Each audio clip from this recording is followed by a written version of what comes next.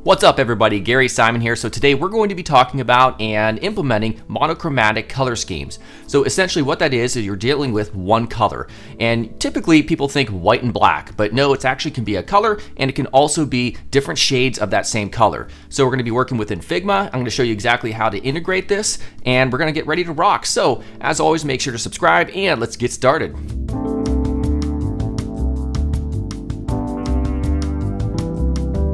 Now, chances are if you're watching this video, you probably want to be a better designer. And if that's the case, how much do you really want it?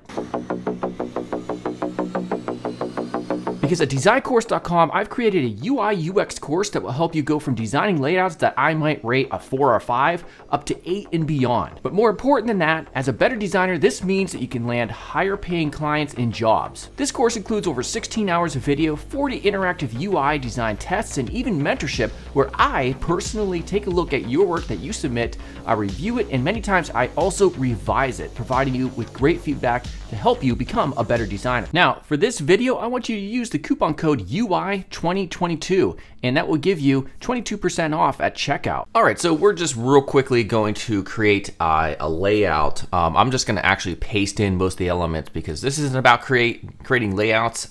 This is more about, obviously, the topic of the video, which is creating chromatic color schemes. So the first thing I'll do is just paste in, a quick navbar section. So here it is. I'm making some fake company called Sincerest. I'm sure one exists already.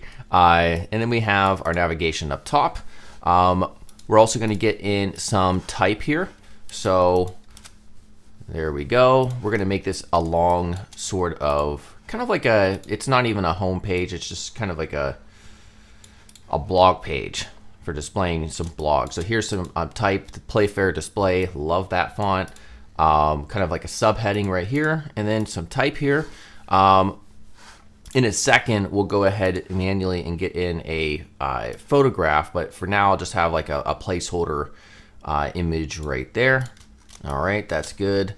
So right now, it's kind of like a skeleton. Well, not really a skeleton UI, but it's not quite polished. We're gonna get that photograph in there. We'll also have another section where it kind of shows a quote in the middle. All right, and then finally, we'll have another section of type right there. And this will align with this column. All right. And then let's see here. Let me push that down. Then we'll have another photograph right here. Okay. So this is the actual UI. You can see it's a very quick and easy what I've done.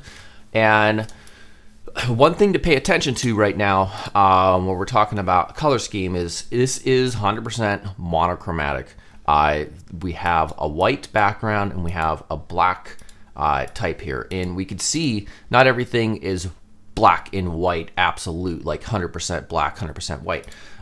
This right here, this placeholder image thing, which we're going to fill in a second, of course, is not 100% black. It's just gray. So if we look at the color picker over here, you can see it's not 100% black or 100% white. It's just a little bit, you know, it has a darkness added to it. So this is still monochromatic. That's the important thing to understand. You can work within shades of light and dark based on the same color. All right. So what we're going to do is add in an image here, something that would be relevant based on, you know, a broken clock or something. So if I type in clock, we could get this image here. And typically, when you have a UI design and you have something like a blog where you have blog content such as photographs, you kind of omit the requirement of the photographs to also be you know, in this monochromatic approach. So you could leave, you know, photographs that have color, you know, that's fine. But if you truly wanted it to be 100% everything that you see here monochromatic, all you have to do is take the image here in Figma. We click on this little teardrop in the blend modes, and we could just change it to luminosity.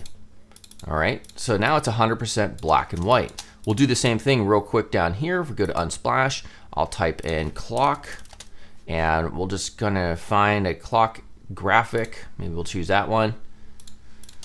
And there you go. So right off the bat, if we're just taking a look at the color scheme, 100% black and white typically gives, evokes an emotion of sophistication, luxurious, simple, etc. So if you're going for that type of aesthetic, black and white works perfectly. Now, what if we took this and we replicated it and we added in a color? All right, so even we'll change the background color. So let's go ahead and we'll come out here, probably like in the orangish area, and we'll make the background very subtly, kind of like a beige color.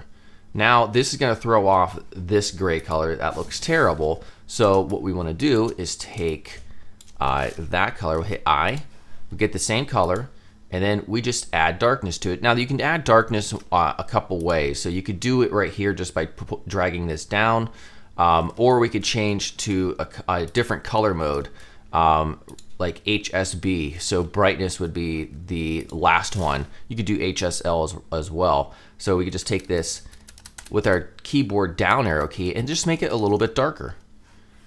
And then this would be yet another variation of a monochromatic color scheme.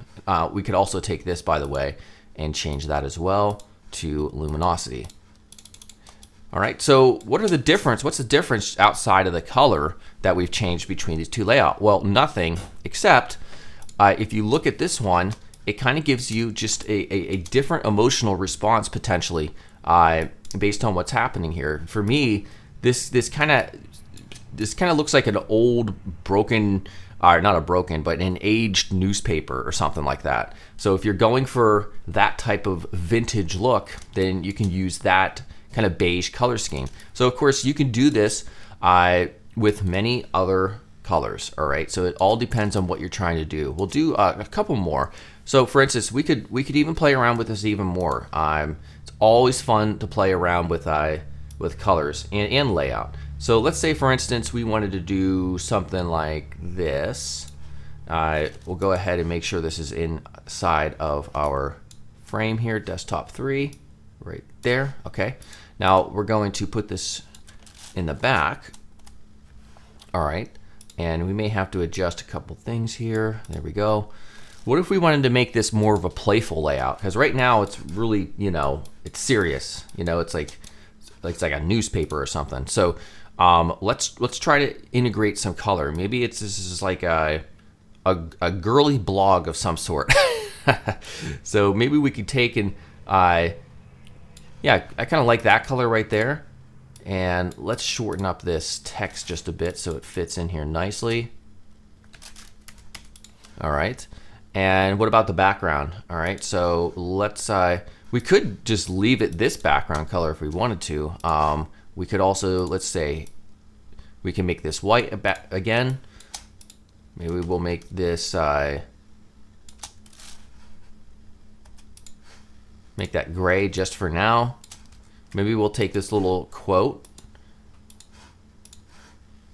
All right, but we'll give it a little bit more saturation. And then one thing that also can really influence, a couple things that can really influence the feel and the mood of a design. First is the content itself. So let's have a girls' night out. I wanted us to break into 2 different lines, twice a day. That's so stupid. All right. And then we could take this image right here, and if we go to Unsplash, we'll just type in something like party. All right.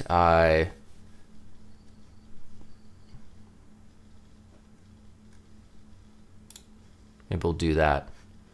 And then we'll go ahead and reset that to normal.